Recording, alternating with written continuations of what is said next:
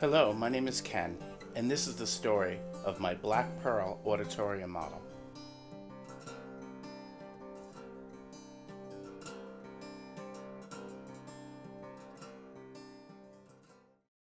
I remember when I got this guitar. I hadn't been playing for a while, and I was at a lawyer's home who was an accomplished guitar player, and he had an endorsement from Martin, had a bunch of Martin guitars around.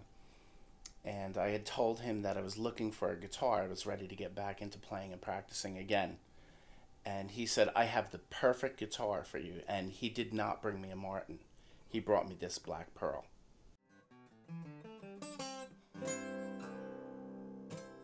One thing that makes my guitar very unique is the bridge here. I had tried to pry it up when I was changing the strings and I had broken it. And I had asked Dennis if he would make me one out of brass, which is not normal and not usual. But Dennis went ahead and made it, and I just love the brass bridge on this guitar.